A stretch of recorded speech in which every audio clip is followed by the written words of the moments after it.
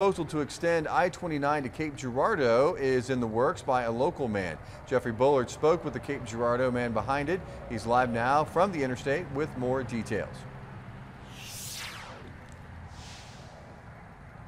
Yeah, Jeff, I-29 runs from North Dakota all the way down to Kansas City, Missouri. But this man says he wants to expand it even more southeast. Carl Armstrong says he wants an easier way for folks to travel compared to the current options like Interstate 70 and 55. He says those alternate roadways are too congested, and this addition would prove what he calls a westward expansion.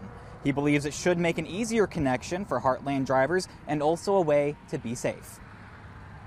What I'm proposing would give Cape and Jackson both a way to expand westward, because you would have the interstate capability. Right now, the road from the bridge ends at I-55, and it's just a jumping off point from there.